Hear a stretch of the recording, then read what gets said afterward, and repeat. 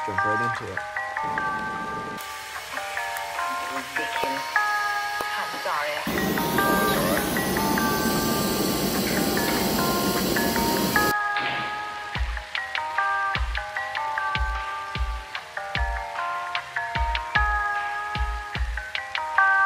I see. Well, What's up, guys? Back with another video for the How to Weld. Today we're going to be going over filler rods, sizes, different types. This isn't going to be specifically for stainless steel. We're going to have some aluminum, some titanium, mild steel, and a couple different grades of stainless in here for you. So let's get started. Alright, so you guys can see here I've got a few different rods laid out. Some of these are the same. Over here we've got aluminum rods. Here's a mild steel rod. We've got stainless rods, stainless for 304 right here. This rod is for 321. This rod here is for welding mild to stainless, and this rod here is titanium. So we'll go into sizes first, and I'll tell you about the different sizes, when to choose each size, and after that we'll go into the grades and all of that and tell you what each rod is for a little more in depth. So the most common sizes that I use, starting off here, we've got 045. This rod is, you can see right there, 0.045. And this is a rod that I use for, or this is the size that I use for exhaust pipe. Please don't mind, there are chickens in my basement. Well, it's a basement level barn kind of thing, but yeah, just disregard them. So, got 045 here. That's about the smallest size. I think there's some 030 and maybe something even smaller than that, but this is the smallest one I've ever needed. I use this on 16 gauge stainless pipe. Then we jump up a size and we have 16th.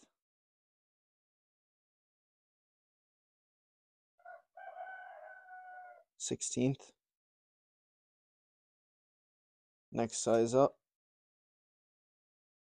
we've got 332. And then you go even bigger. I don't use 1/8 inch stainless rods hardly at all, but this is an 1/8 inch aluminum rod. And you can see that thing is pretty big. So the basic rules for choosing what size to use, for stainless, I've always been told, and I have always gone by this and it's worked very well, that whatever the thickness of your metal is, the metal that you're welding on, for stainless, you take the thickness of your metal and one size smaller is the filler rod that you want. For example, exhaust pipe is 0.065 or 0.0625, so we will go with a 0.045 rod, an 045 rod, so that is one size below 0.625 or 0.65, depending on what company you're buying from and what they say it is. So for exhaust pipe, 045 is the way to go. Then we've got 16th. That I like to use, if I've got a gap in some thin metal, if sometimes if you're welding on a flange that's a little thicker to exhaust pipe. Then we've got, you go up a size to 332 right here, which I don't really use the 332 ever, but you get something, a little thicker in that, just needs a repair, something like that. It's good to have.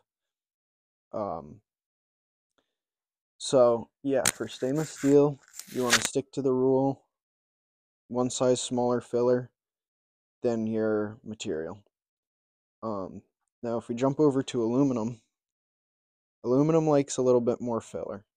So the rule that I use with aluminum is whatever the thickness of your metal is, you want to either try to match that with your filler or go one size bigger.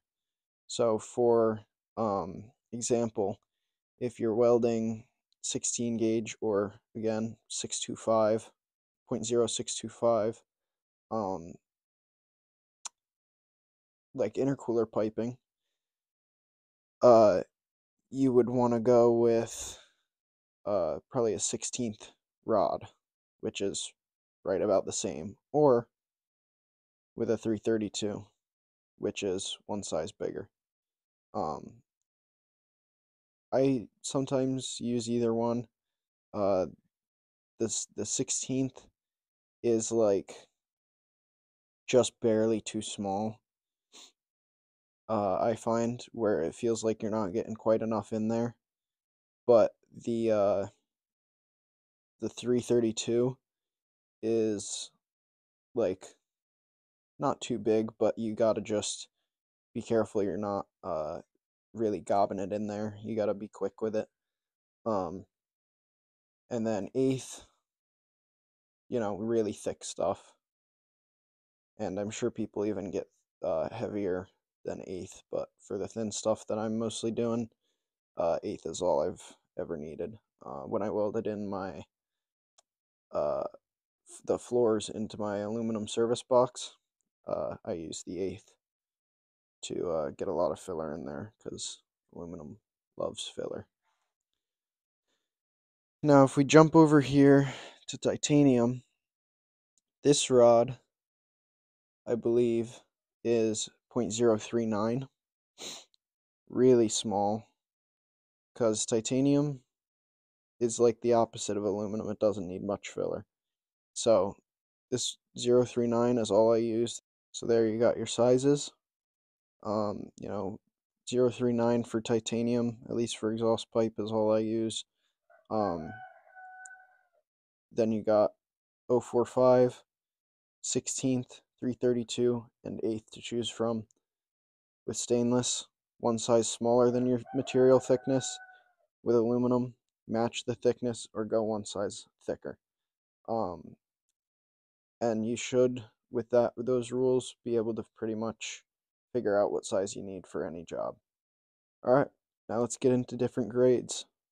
For this titanium rod, I believe it is CP1 or CP2. I get it off of Stainless Bros, or sorry, Tycon Industries. And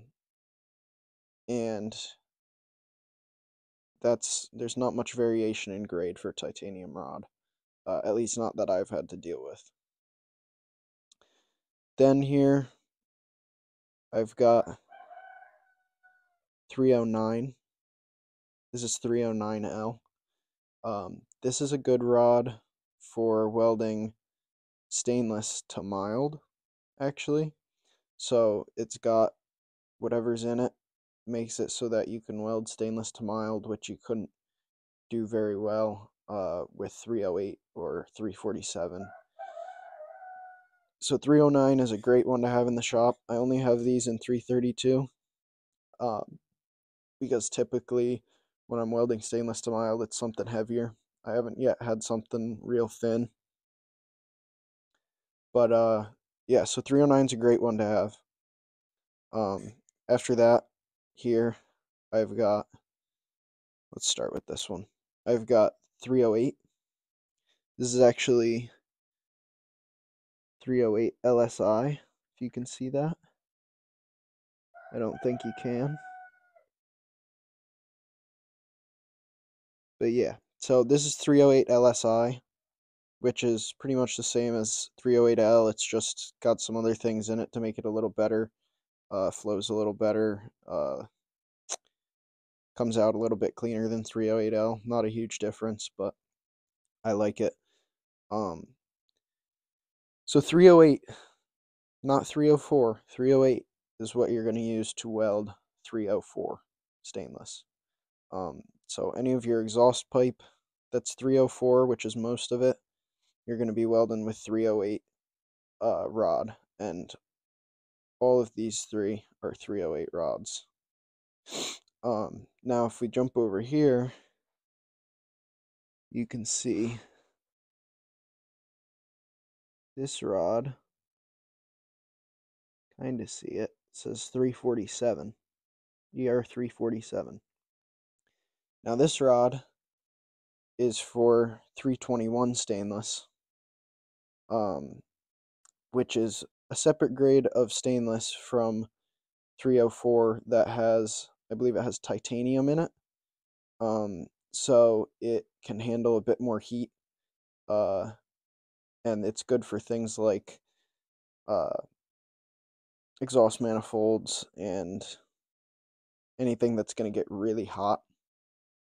I know they use them on F1 cars, so they hold the heat in, which the 321 stainless steel, I mean, holds the heat in, and is good for turbo manifolds because you want to get all that heat to the turbo wheel, the exhaust wheel, to spin that turbo.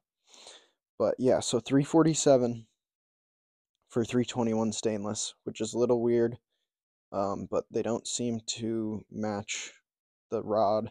Like, it's not 304 to weld 304 and 321 to weld 321. You need 308 for 304 and 347 for 321. Then we move on here. Rod I don't use much. The only copper looking one. This is ER70S2, which is just for welding mild steel. Don't use that often, but when I do need to weld something with mild steel, I think for pretty much everyone, ER70S2 is the go-to. Then for aluminum here, the only rods I currently have are 4043. There are a couple of other grades that maybe have a little higher strength, some slightly different properties. I think 5356 is one of them, and there's a couple others out there, but the only one I ever use, at least the only one I have used thus far, is 4043, which is, I'm pretty sure would work on any aluminum. It's just for some strength applications and stuff like that, they like to use a different filler rod style. So you guys have seen, we've got CP1 or CP2 rod for titanium. We've got the 309 for welding stainless to mild. We've got the 347 for welding 321 stainless steel. We've got the 308 for welding 304 stainless. ER70S2 for mild steel. 4043 and some others for welding aluminum. And that's about all I have for you. It's a pretty quick thing, pretty simple, not too complicated. It gets a little confusing with the stainless rods, which rod goes to which metal, but pretty simple to figure out. If you guys learned something, like, subscribe, give it a share, help your buddies learn, and thanks for watching.